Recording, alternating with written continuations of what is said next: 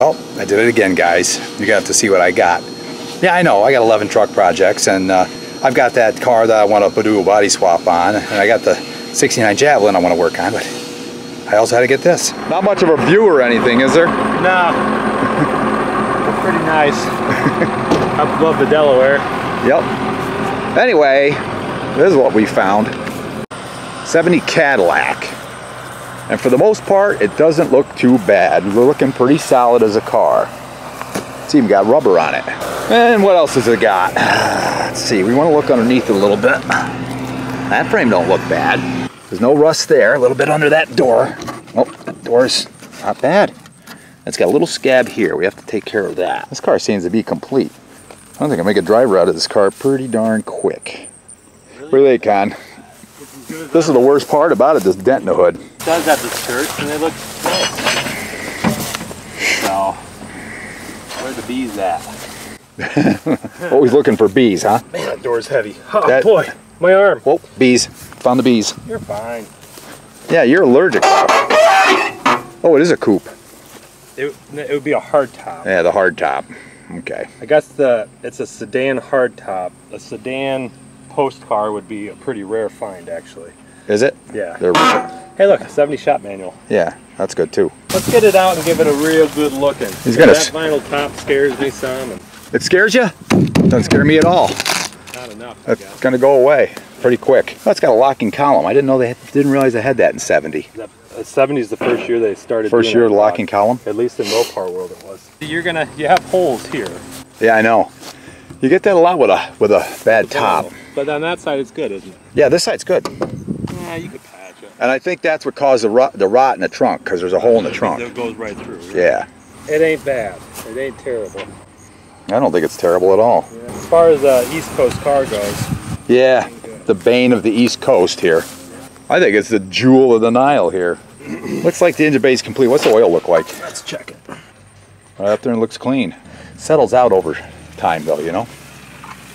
That's true, the dirt goes to the bottom. The dirt goes to the bottom. But hey, I can't even get that open. Your hood lip is a little crusty, but it's not rotten yet.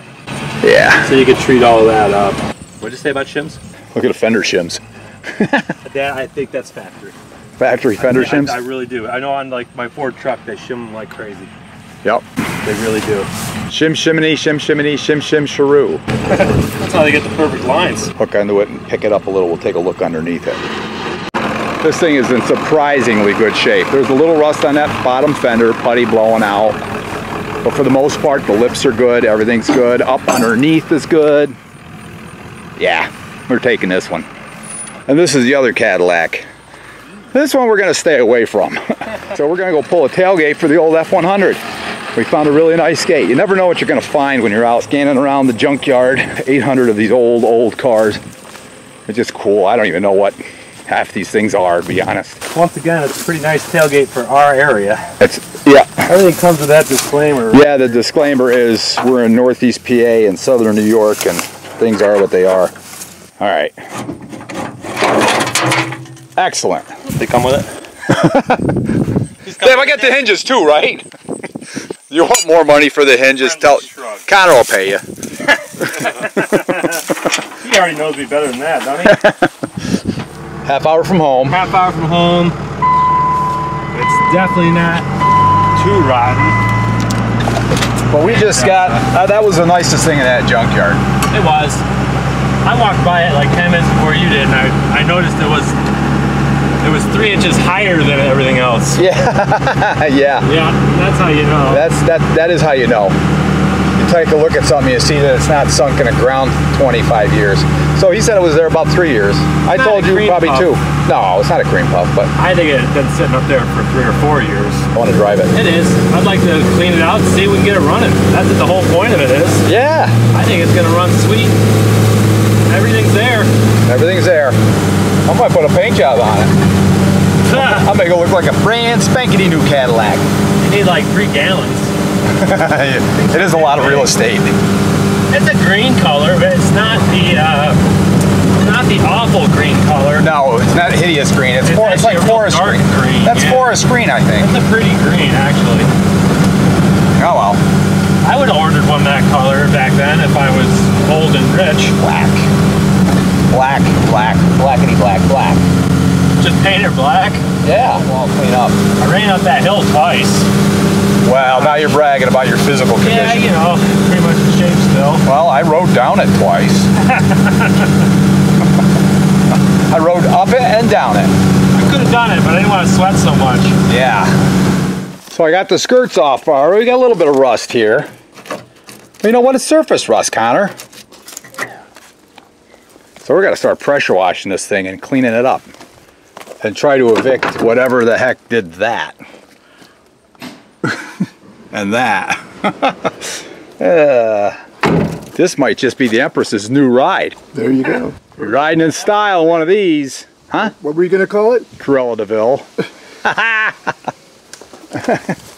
Probably can't. That's a copyright infringement, Mark. That somebody already has that name. Yeah. All right. I guess we better get cleaning. That's our next big thing on this. Let's see what it takes to get this vinyl top off. Not a whole lot. Con, you might be able to pressure wash it off. Look at that, Mark. Nothing to it. It's almost wet and gooey on it. Boy, it looks really good wet. Put the gloss on it. 99 was the last time this was on the road. Okay, I popped this gas cap. It doesn't smell bad. I don't know, could have 20-year-old gas in there? I was gonna take a hose and suck it out. Connor's pretty excited about getting a battery in it and firing it up. I want to see if the windows will go up and down. Connor, you remember all that controversy you and I went through with the Mustang? How you wanted to do this, that, the other thing? Well, yeah, because that was for a customer and he was already picky. But, well, I'm a customer. I'm pretty picky. Yeah, whatever. You're not picky if you bought this thing. Oh, that's not funny. Okay, so let's go through what we do here. Check This the oil. oil. There's oil in it. Green antifreeze. I kick it. Here, let me get it. You're I got it. single-handed there. Pretty manly though. So it's got Look how green that is. It's beautiful. And it's got oil. You want to pull the dipstick for the transmission. It's on this side. Let's see what that looks like. It's pretty dang red. Ew, it's a little light pink. Let's see. Does it smell burnt? No, it smells beautiful. Oh, it tastes good too. Hadn't slipped at all. Okay, points. So that'll probably be our Achilles heel right there. No way. What? Points are the best. So, Well, as far as we know, this hasn't run. He had the car for 3 years. yeah, 3 like 6. That's Yeah, black. they've got them wrong. Here's our negative. It's red.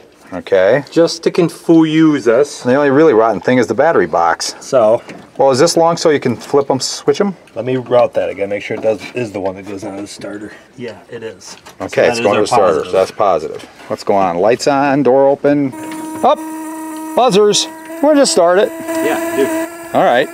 Okay, the engine temp buzzer's on, so something's screwy. There's probably some wires crossed, so we got to watch out for that. I don't think we want to leave the battery on without this being attended until we find all the wires. This thing's probably got a full tank of gas in it for all I know. Let's see. These were so easy to suck gas out of. Not that I ever did it nefariously, mind you. So I pushed the hose all the way down in the tank, pulled it back out, and it came out dry. The windows don't work. Windows don't work. They probably do with the key on. I tried it with the key on. Whoop, you're full. What? What gave it away? I'm a little upset the nut is missing off the air cleaner lid. That is pretty depressing. Put the lid back on, I'll see if it starts. Go crank this sucker. Want to see if it starts? Why don't you start it? I'm not going to even put the lid back on. Yeah, put the lid on in case it flashes. And it blows the lid. Yeah, I'd rather have it blow the lid off. There you go. You gonna start it? Yeah, of course. I don't want to be in the way of the belts flying off, but okay. Gonna see if we get fire in the hole. I ain't going to sit in it, but I'll start it.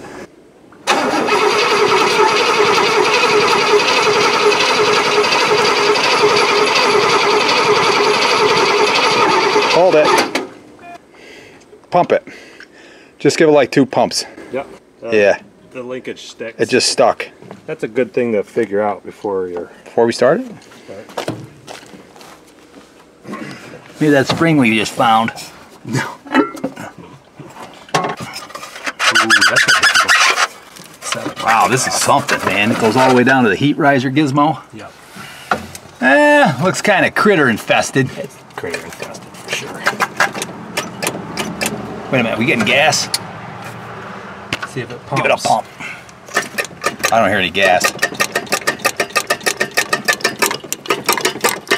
There's no gas.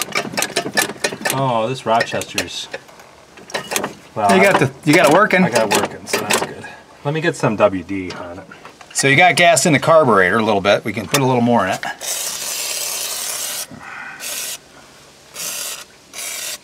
Oh, brother. I mean, yeah, good. Okay.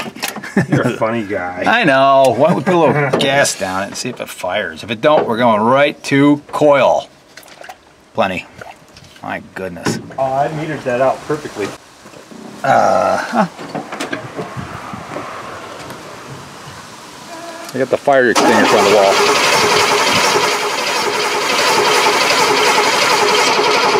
Hold it. Okay, next up, coil wire. Don't crank it. Why? Because I'll get lit up like a Christmas tree. All right, let's see if that sparks. Go ahead, bump it over. Nope. Peel the cap off. Let's check them points. All right, that's what's next. Yep. What's that look like? It's got some tarnish. Yeah, it does. You know? Yep.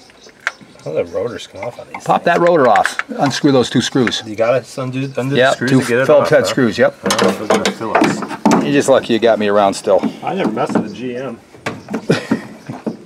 Well, it's time you did. Is it? Yes. No, really, the other one's a Phillips too.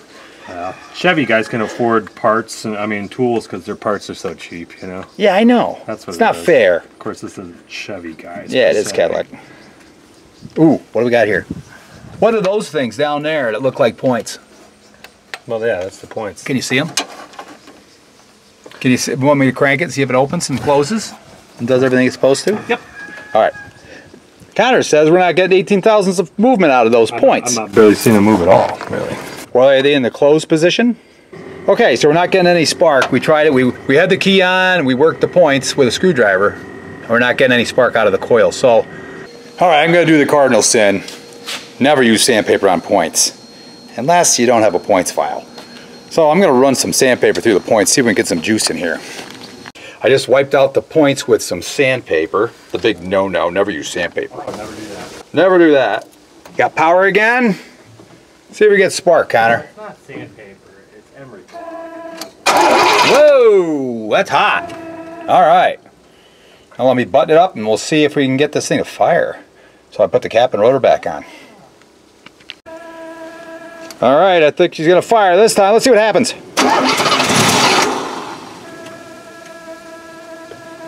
Oh my gosh.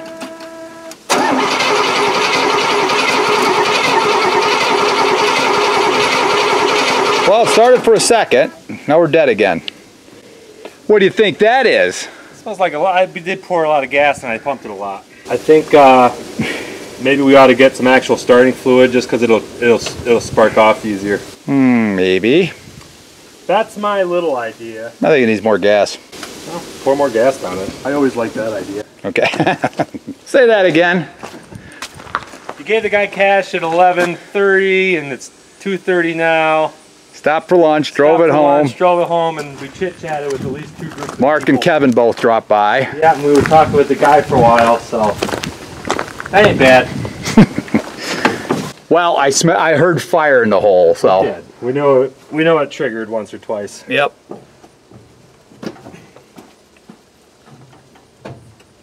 That seems like a lot of gas, but hang on, Connor. I want to put the cap on it quick.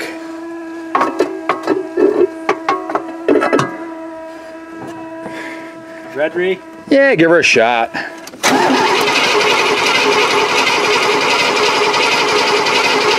Well, guys, the Caddy almost kicked off, but not quite. So we're going to have to see what happens. Tune in for the next one, and we'll see. Like, share, subscribe. We'll see you on the next one. Thanks for watching.